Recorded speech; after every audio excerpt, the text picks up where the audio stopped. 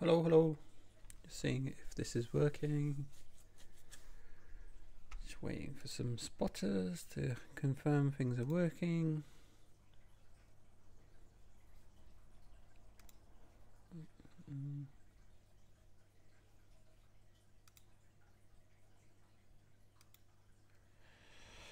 I think it's working, so I'll carry on until someone tells me otherwise.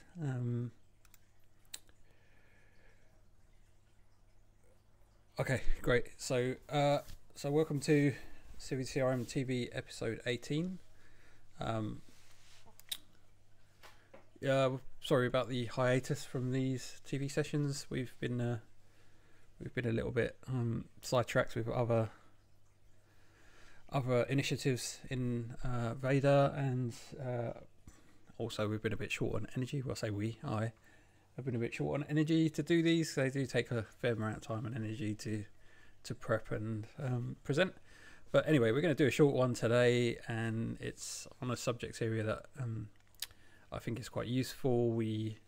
It comes up a fair bit. We see the questions quite a lot, but I personally am not aware of much information out there on it, and the area that we're talking about is Outlook and Civi.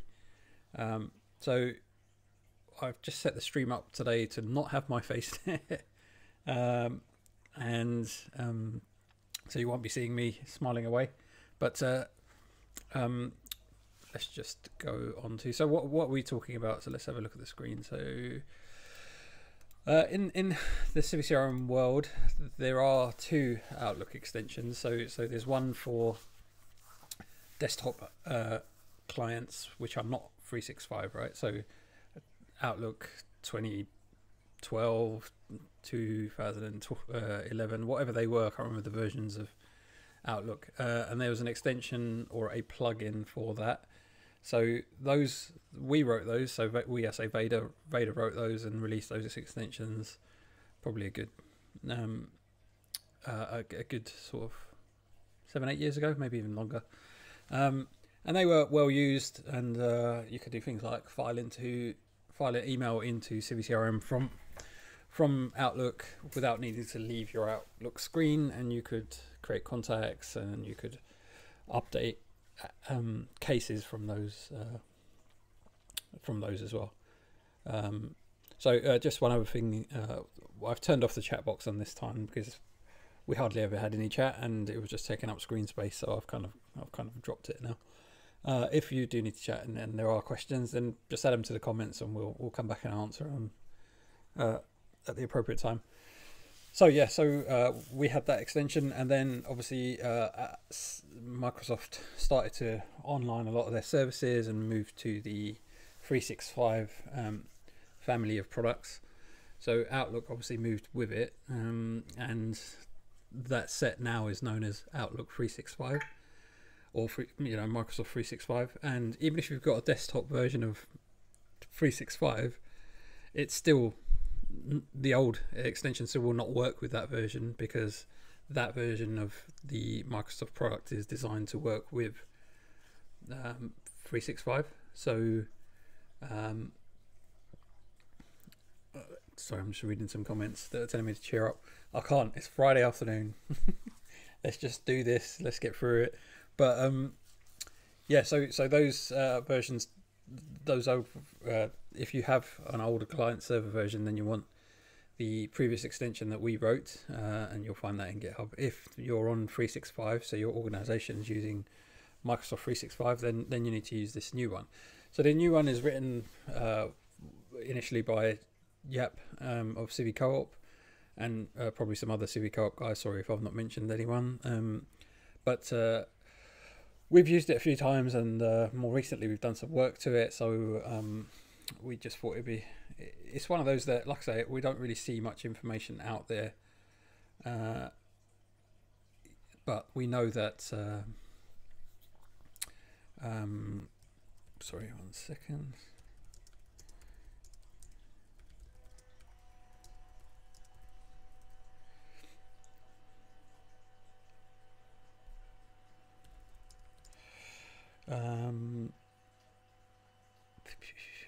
seconds.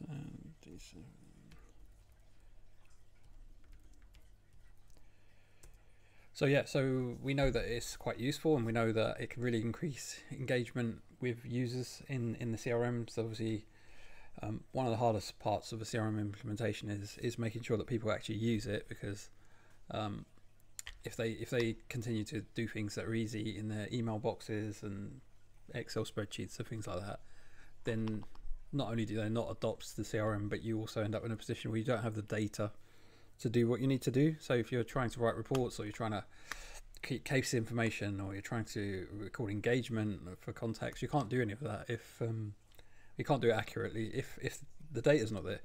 So often, if you'll get an email from someone happy, sad, complaining, whatever it is, or you know, something pertinent to a case you're running, then you need to file that in Civi. So we know organizations that have been copying and pasting stuff in and not really realizing how easy it would be to do the plugin. So so that's why we're doing this video. So let's crack on. So this is the extension.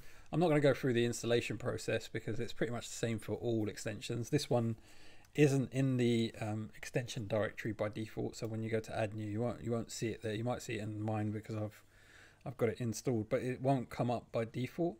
So you have to go get it and install it like you would do with some of the others. And we've done CiviCRM.Tea and that, where we've done pools of extensions, so you can always have a look.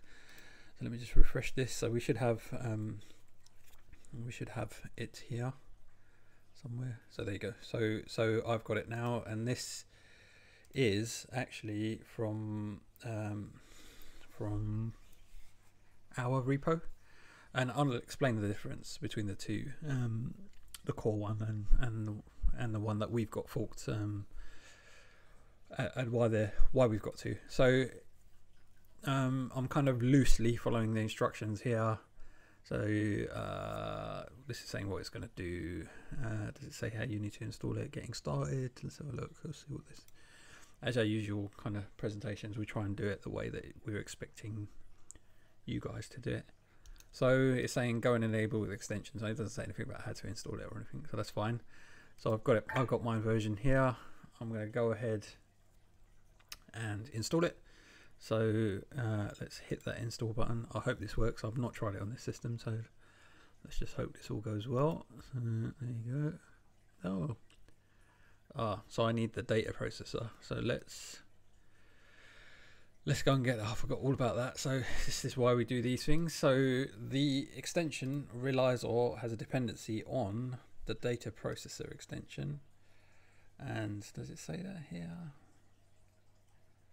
Yeah, so there, right. So let's see if we can. I don't know if the data processor extension is part of the.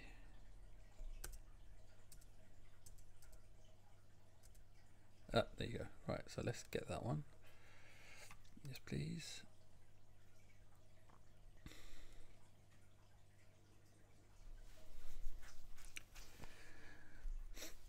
So we've installed the data processor one now, so we have that. So we're going to try this again.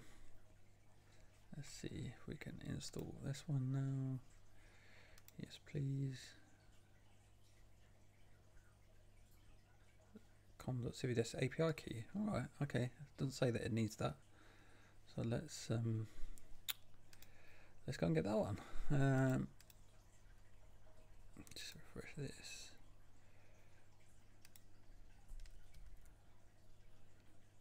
Let's do that, and that might be because it's our version and we've got the API key handler in there. Maybe we shouldn't have, but you might hit the same thing. So it looks like there's two dependencies. So the com.civides API key and data processor. So we've got those two now. Let's try again. Third time lucky.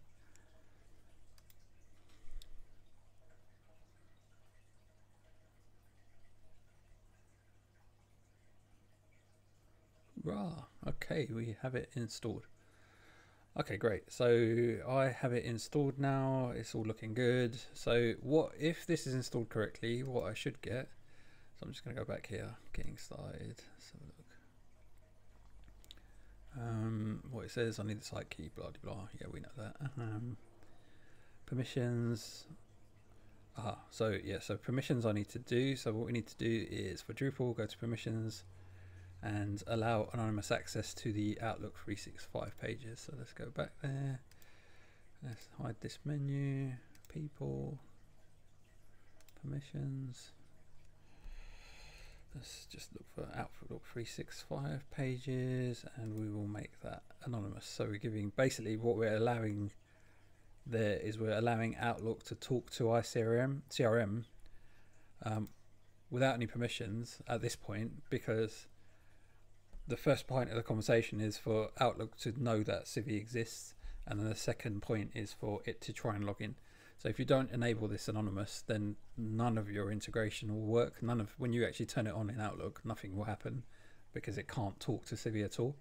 So that first conversation is without any authentication, but all it's doing there is it's trying to log you in. Okay, so I've enabled that now. So what else do I need to do? Let's go back there.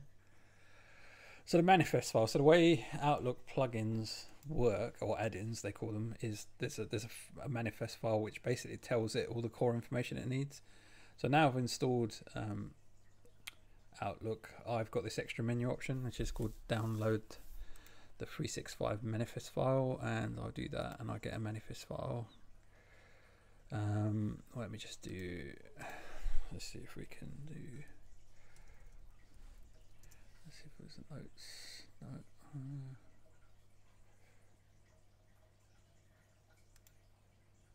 No, I don't want to download anything. Scratch pad.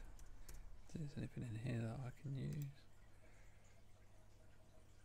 No, don't want to do that.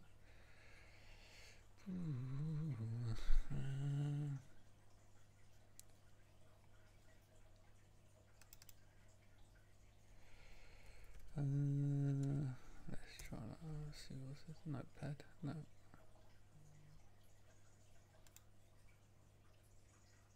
Oh, there you go. Right. So I'm just going to open this file in a different window. You can't see it, so that's why I'm going to do this. So I'll just show you what this looks like if you were to open it. So it's basically an XML file with a bunch of information in it. So you don't need to open this, you don't need to look at it. It's just for the semi-text amongst us, you might want to change some of this information. So you'll see why I might want to change it. So when you install it, when you install the extension in the add-in into Outlook, it's going to use that as the description. So I'll put CiviCRM. Let's get rid of the TV, right? So that's what we'll do. So I'll do that in my one. So I'm going to assume we've got rid of the TV thing. So I'm not expecting that to show there. In fact, I'm going to get rid of Drupal as well. I'm just going to say CiviCRM. So in mine, I'm just expecting the word CiviCRM to come up next to the new button that's going to get added in, right? So I'm expecting that. So I'm making that slight change. The rest of it, you wouldn't change. You would just leave it as it is, unless there's a specific reason that you're doing it, but you would just leave it as it is. All right, so I've got my manifest file, so I'm just going to save mine here.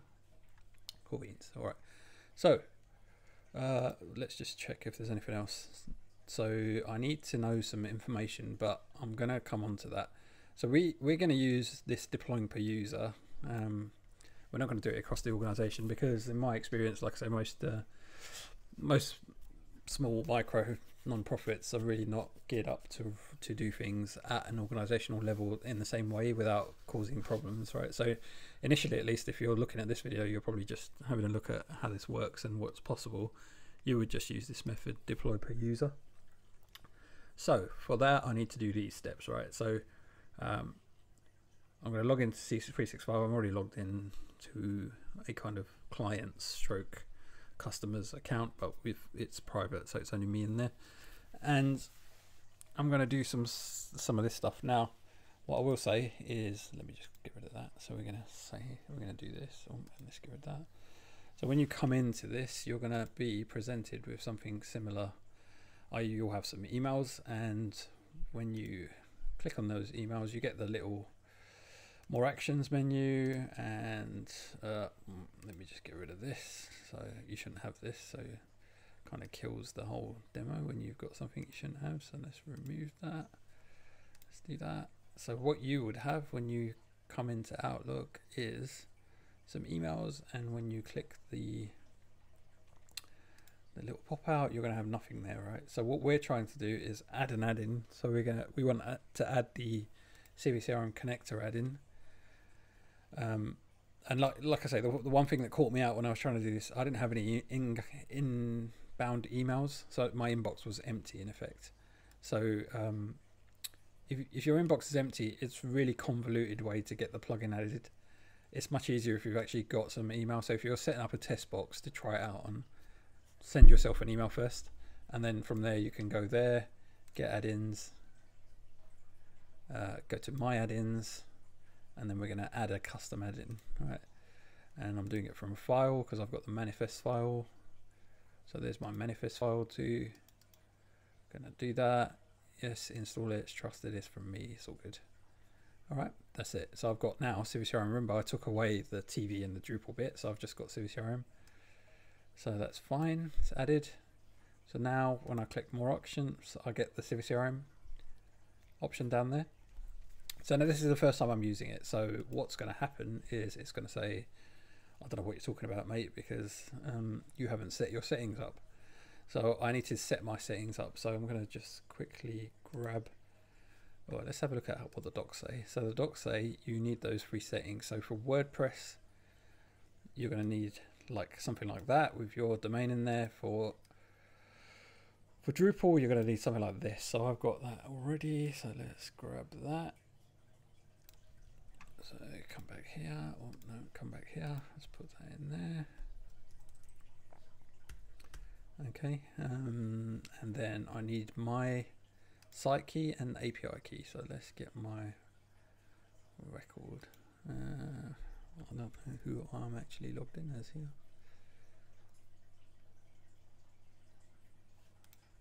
So let's try.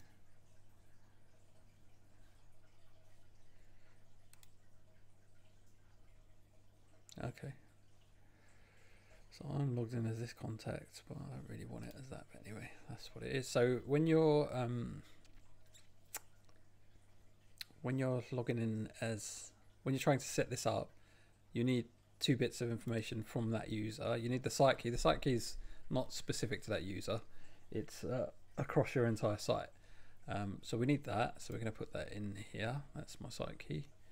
And I also need an API key. So at the moment there doesn't exist one, so I'm going to create one for this user, and that's my user. So I'll save that. So I just hit the generate there, just in case you're wondering what happened. So I'm going to copy that as well. I'm going to go here, API, yes, let's do that, and save that. Okie doke. So now it is connected to my CRM system. So some stuff is happening. So things have started to happen over here. So the first thing you can see is that it started to pull some information. So this contacts tab is showing me the contacts that are in Civi or not. So this one doesn't exist in Civi, exists in Civi, and if I click the contact icon, it will take me to that contact record. So this is my contact record in Civi, not my user record, right? So my user record is this one. So it's looking up as a second contact, and it's saying that contact already exists. Now, who I'm logged in as, which is this email address here, doesn't exist. So I can use this save button to save that contact into the CRM.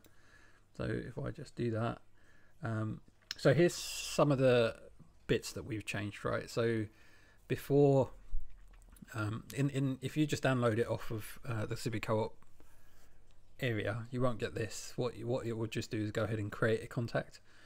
But our kind of experience of that is not always the case. Like the majority of the time, you already have that contact, that organization, you already have them in your CRM, and you might want to attach this email address to that contact or fire an update to them or do something. It's very rare that you want to create a brand new contact. So here we can search for I don't know who's in this database, but So I can search for contacts and I can put this email address against them. So this email address is veda@inquest.org.uk. So I can put that email address against them, or I can continue and create a new contact. So I'll go ahead and create a new one. So that's in there now. Now if I click the little man icon, I can see that contact's been created, and it was created today, and it was created by me because I'm the Outlook user logged in. So it's quite neat, and like I say, this is all about engagement. So me not having to go into CRM and create a new contact and then copy and paste the email in is a big plus, right? So that's one part of it, is the contact creation. So then I've got the actual email, and what do I want to do with it? So this is the mass saving bit. Now I'm not going to worry about that because the use case for this is a bit odd. Like I'm not sure what you would do here. Maybe there's a specific kind of user story that I haven't thought about yet, that you might use this for, and we'll come back to it later if we do. But normally you're just going to be saving that one email to Civi. So if we go ahead and save that email, what we see is we get the tag now against the email to say that it's saved in Civi. If we have a look at the contact records, we can see the emails in there. Yeah. The activity has been created, and oh no, that's not it. Let's refresh this. Maybe it went against the info one. Let's see.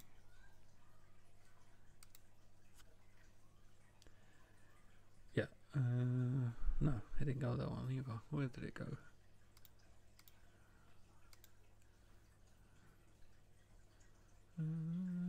Oh, I have to select one, don't I? Been a bit silly here. So I need to select who I want it to store it against, and then I'll save the email. So I can select multiple people if I wanted to, but I'll select one. Let's just refresh that now. Okay, so now I've got 4 emails in there. No, I haven't. What is going on? So date 13th. Why isn't that there? Oh, maybe because it was already tagged, so let's take that tag off. Save that.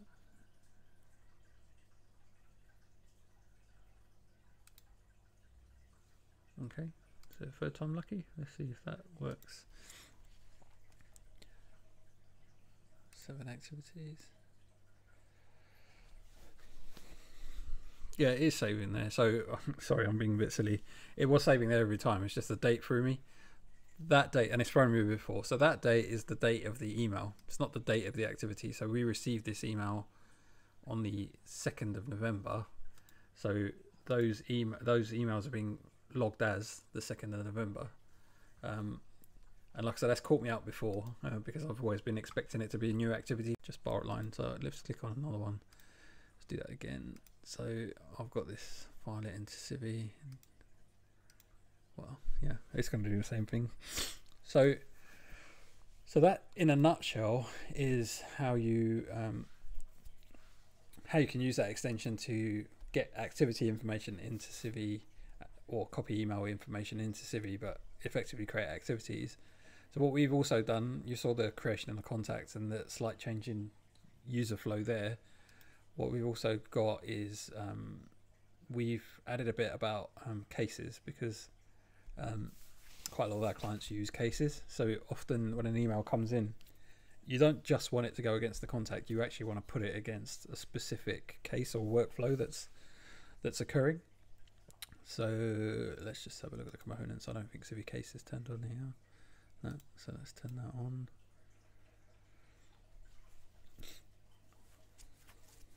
Alright, so that's on now. So what I'm going to do is just come back to my record and just refresh this. So cases is showing now. So I'm going to add one to my record.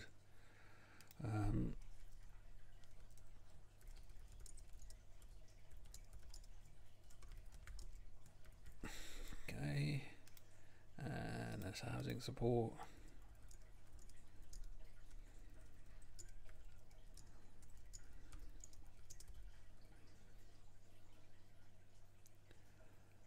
Okay, so I've got a case here that might have been triggered from whatever reason. I've got some activities because there's a timeline must be set against that case type.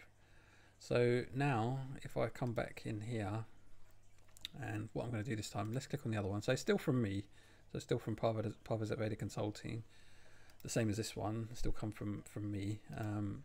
What I'm going to do is now push that into Civi. So now I'm going to hit the cases tab, and what you can see is there is no case. So let's just try that again. Why is there no case?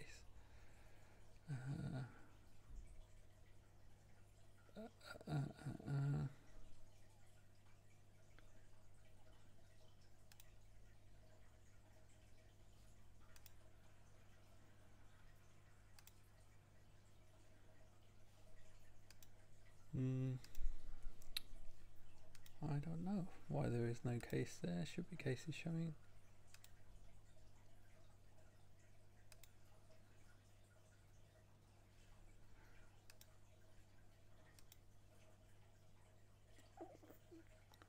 Maybe I need to click the contacts. Let's just try it again.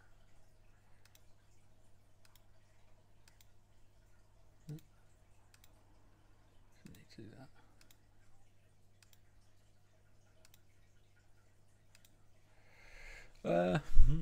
This is interesting. So I'm going to work through this a little bit, because that should have shown me the cases that are related to that. Maybe because I'm the client as well, it's not doing it. So a lot of times we don't want the case against the client. So let me try a different way. So I'm going to create a case against this contact as well.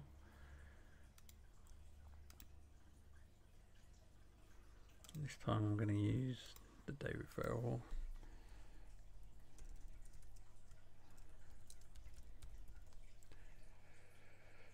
Save that. Oh, subjects.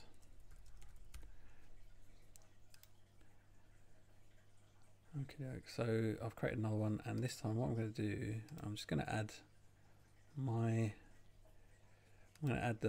my record to this case as a related party. Okay, so I've got the coordinator role on this case.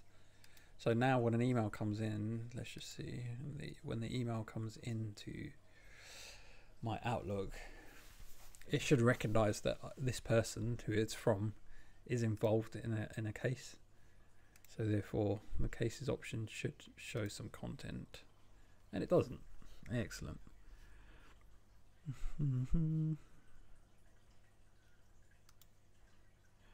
All right, well, it should do, and when it does, then you can file that email straight into the case, and it will show in the case activity like all other activities. But obviously something's not quite right here, and this is a test environment, so I don't really want to spend too long messing about with it. But yeah, I think that's all for this. We might do another one when I've had a bit more time to prep the demos and just show it in a bit more cohesive fashion, and when we can turn the lights on and maybe share my screen a little bit as well. But I hope that's been useful. Like I say, we'll come back to do these again more regularly now. If you do have any areas that you want to cover, then please do shout on ideas.CiviCRM.TV, and then we can make sure we pencil those in. But I hope that's been useful. We'll try and do more on the Outlook. There's document integration as well, and a few other bits and pieces that would be useful, like LDAP maybe, that we've integrated with previously. It's not really CiviCRM, it's more WordPress and more Drupal, but again, they're just useful things. So thanks for watching, and stay tuned for the next one.